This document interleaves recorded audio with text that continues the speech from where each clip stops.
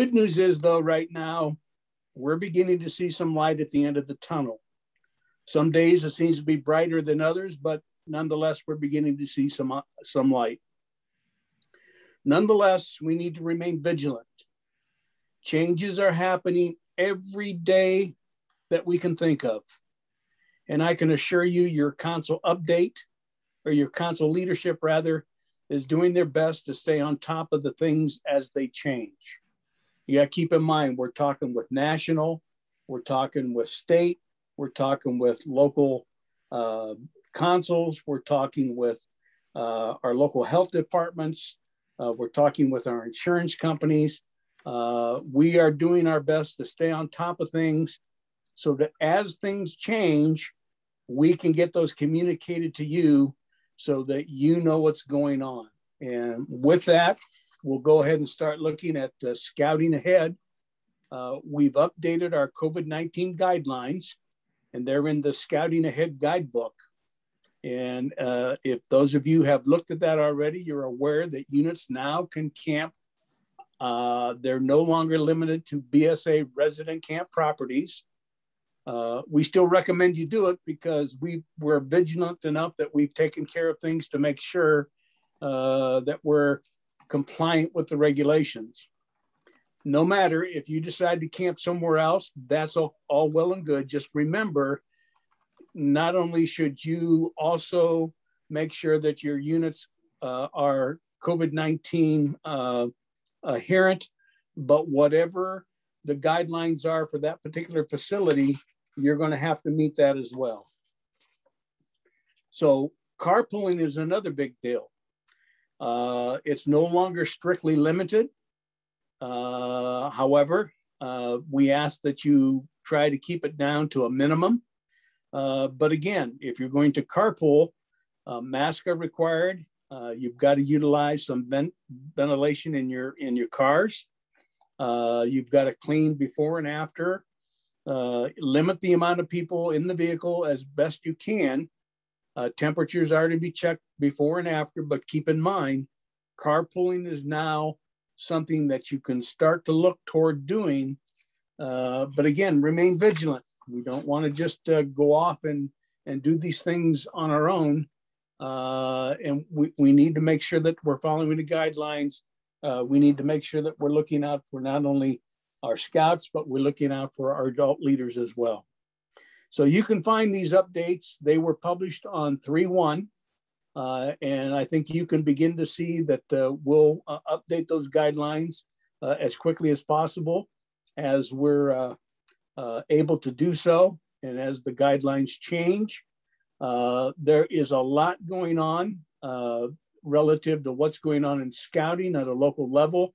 You know, day camps, summer camps, pipestone, Order of the Arrow, all these things that we want to do, we're looking at, we're mapping ahead. We're trying to make sure that we provide the best program that we can for scouts of all ages as we move forward. So be patient with us, continue to be patient with us.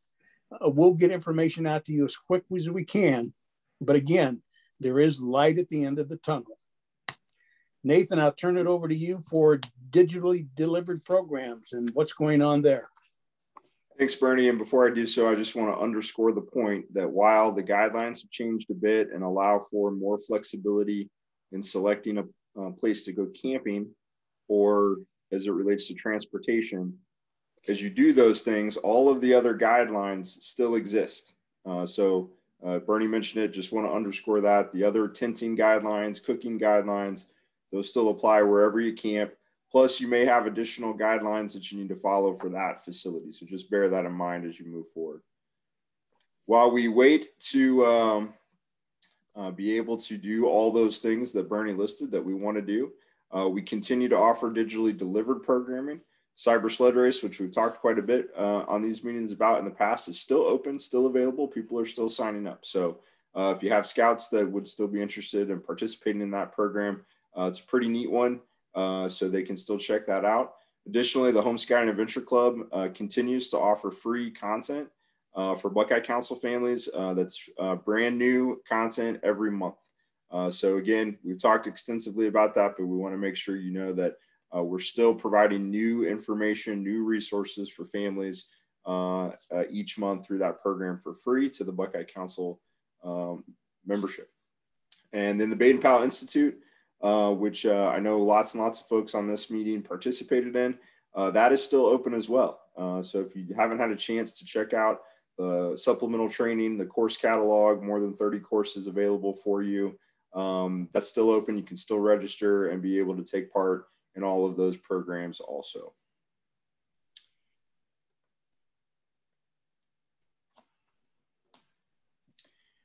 Coming up this Monday is our Eagle celebration, and we're very excited to debut this program on Monday to recognize the Eagle Scout class of 2020. 124 Eagles and 2 Summit Award recipients will be recognized. We just recently announced that Governor Mike DeWine is recording a special message just for that group exclusively that will be a part of the program that goes live on the 15th. If you haven't yet checked out celebratescouting.org, we invite you to do so. Already, even though if you go there and navigate to the Eagle celebration, the program that will air on the 15th live won't be posted until Monday. But already there's an interactive map where you can explore and learn about the Eagle Scout class as individuals. You can click through there by county. You can see photos and project descriptions and videos in many cases highlighting those Eagle Scouts. And we've also been sharing those out on our Facebook page. Please check that out. Please share those. These are wonderful stories of the positive things that Scouts have accomplished recently that we want to not only share with the scouting community, but the bigger community beyond that. So please check that out. There's also other stories at celebratescouting.org that you can invite other folks to check out, that talk about positive stories about scouting that are happening.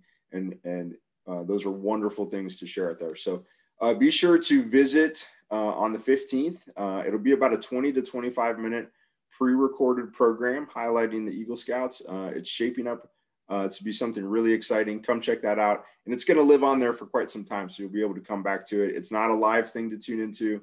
It does go live on Monday.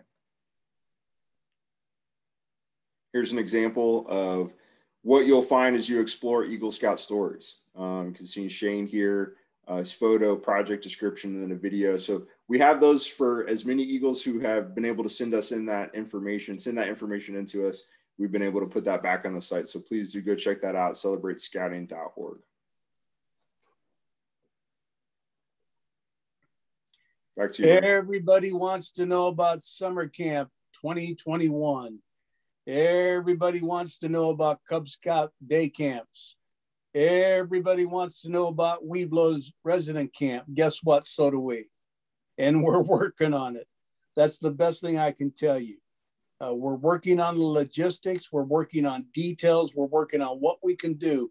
Bottom line is what we can do today, hopefully, is not going to be recognized as to what we're going to be able to do come May and June. So be patient with us. Like I've said before, things are changing on a daily, weekly, monthly basis, and we're going to stay up with it. The bottom line is we're going to put together a program that is worthy of you sending your scouts to summer camp. That's the bottom line. Same with Weeblo's resident camp. Same with the day camps for Cub Scouts. We're going to put the best program together. We're going to work with whatever guidelines are available at the time. And quite frankly, they may change as we move forward. So let's just be patient. That's my biggest word of the day. Be patient, be patient, be patient. As soon as the details can be released, we will release them to you. So as you can see on the screen there, they're still working on details as far as how the merit badges will be handled, as far as the registration is concerned and how they can be conducted. Those are changing, again, as we talk. Same with the details for the Cub Scout camping. Just stay tuned to what we're going to be able to provide to you. And whatever I tell you today, don't write it down. Don't take it as gospel, because I promise you, between now and the time we hit the time frame as to when these activities are actually going to happen, We're pretty sure the details of what we can and can't do are going to change, but we can't tell you what those details are right now. So be patient, stay with us. And as you can see there, we're also working on summer camp, frequently asked questions. And as soon as we feel confident enough that we have a good set of questions there that we can provide you, we're going to get those out to you as quickly as we can. We are proceeding this year with the Good Turn weekends. We ask that you look online to get details of that, but also there's a pre-event screening paperwork, and it's very important that you do this and fill it out before you go to 7 ranges for the Good Turn weekends. If you don't, then you're simply going to be in a waiting process, and people will have to stand in line and get this health screening done with the staff out there at camp when it's done. But if you want to make itself easy so that you get in and out of the registration, out of the admin building, off to your campsite so you can get things set up, go out there, take a look at this pre-event screening paperwork, get it completed for every scout. And then when you get out to camp and turn it in with the folks that are doing the registration, it's going to be much, much easier for you. And it's going to take a whole lot less time. So if you're going out for the Good Turn weekends, and the first one's coming up this weekend out of 7 ranges, then we have another one coming up in the months of April as well as May. So keep that in mind. Check the console calendar. If you haven't signed up already, there's still time to get that done, not only for this weekend, but also for the next 2 months as well. So keep that in mind. We're moving forward. Good Turn weekends are there for 2 reasons. Number one, they're there to help us get camp ready for summer camp. And they're also there for your scouts to complete their Good Turn project for their Pipestone Award. Pipestone, what's going to happen there? We cannot answer the question. However, we do know that the Pipestone Committee and those folks under the guidance of Greg are looking at it, our chief, and they're trying their best to figure out what it is we can do. They're continuing to look at that just like we look at everything else. So when we get to summer camp, we're going to be able to deal with this and put on the best program that's available to us. So keep the faith, folks. We're moving in the right direction. Let's talk a little bit about future roundtables. Okay, April roundtable.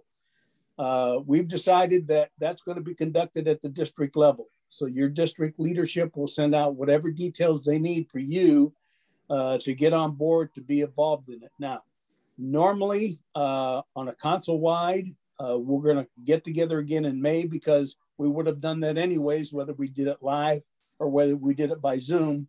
But that's going to be our program kickoff.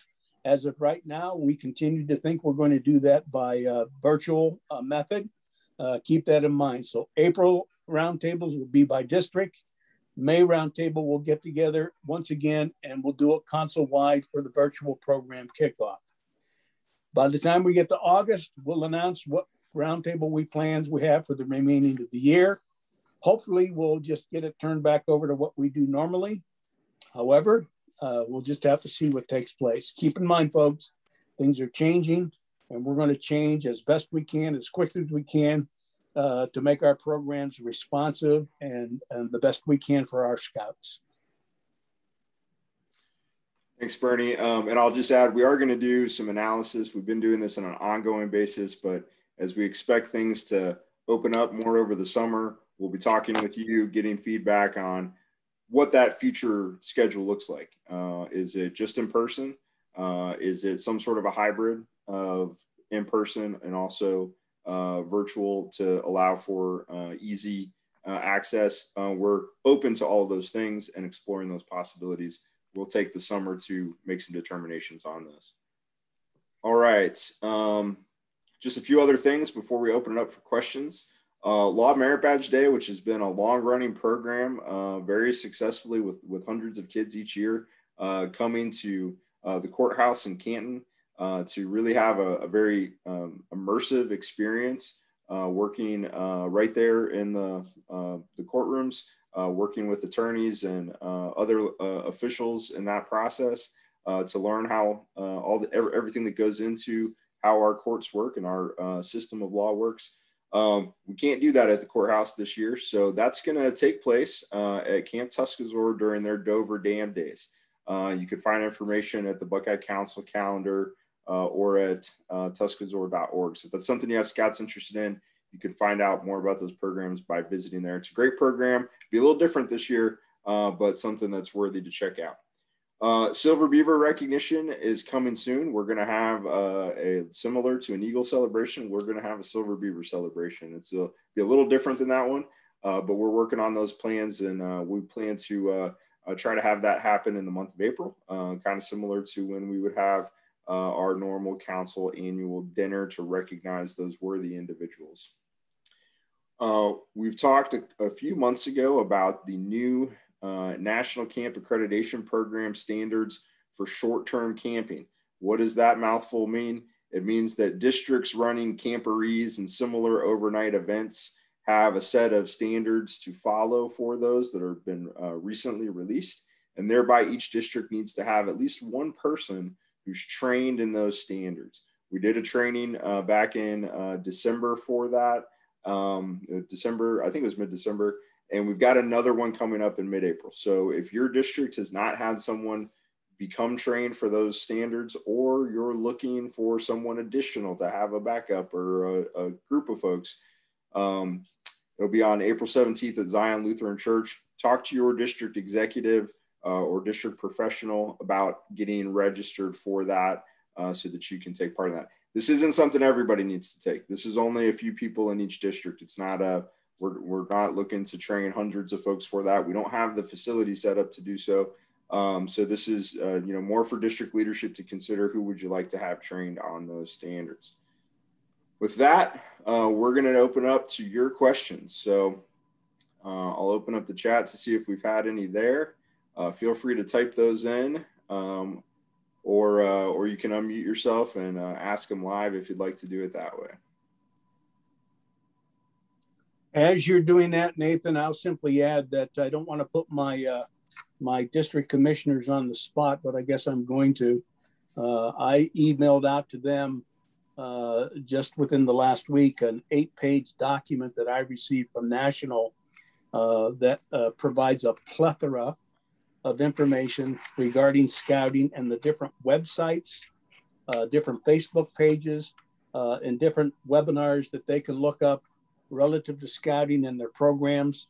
I asked our district commissioners to share that with their unit commissioners and also to leaders that they might think would be interested, but I thought I would highlight it here just so that they know that that's out there. And if anyone is really interested in it, contact their district commissioner, and I'm sure they'll be willing to share it with you. Thanks, Bernie. A couple questions that have come across the chat. One is about twilight camps. As we talked earlier in the program this evening, all of our cub camping plans, like summer camping plans to some extent, are still being reviewed and finalized. So we will have information going out about those just as soon as we can, but no final determinations yet have been made on twilight camps, day camps, those things. We are going to run a Cub Scout resident camp program as we typically have at Acala. We'll be running summer camp as we typically have, although details have to be shaped up on how all that's going to work, as Bernie covered. District level Cub camping programs are still being reviewed and determined. They themselves have their own set of Ohio sector guidelines to follow, and we're working with the leadership of those camps to make sure to analyze how we can best implement that, meet the guidelines, be safe, and be able to have a program.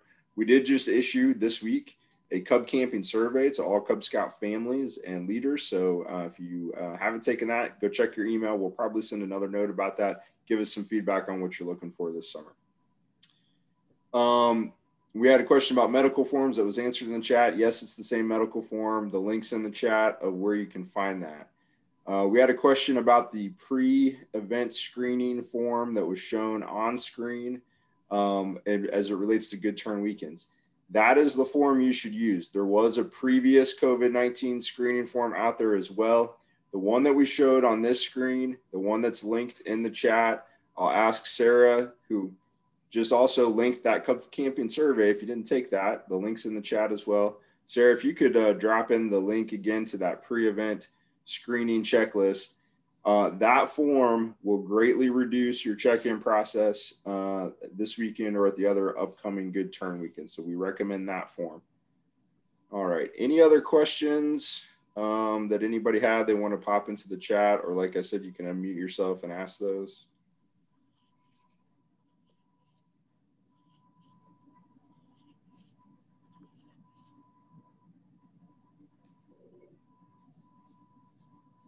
Okay, I'm going to talk for just another few seconds. If somebody's quickly typing one in there, we don't want to miss it. We thank you for being a part of these. We ask that you continue, as Bernie said, to just have some patience as we put together these summer plans. It's not for a lack of attention to building them. It is greatly in flux, as you guys have seen if you're paying attention to the news as to how things are potentially opening up or being spoken to that they may open up soon. And so we're monitoring all those things and adjusting plans to make sure that what we go with is going to allow for a maximum experience for kids and for adults as close to what we would hope for as possible. Toby asked about logging temperatures before the event. That's referenced in that pre-event screening form. So it asks people to, it's not like a 2-week log or anything like that. It asks people to take the temperature at home, and then those get checked again upon arrival at the camp. Okay, with that, we are ready to go into our breakouts.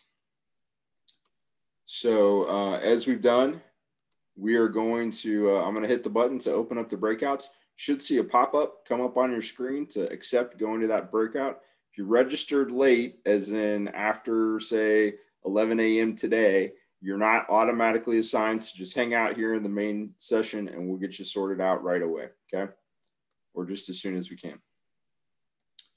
All right, let me find the breakout button.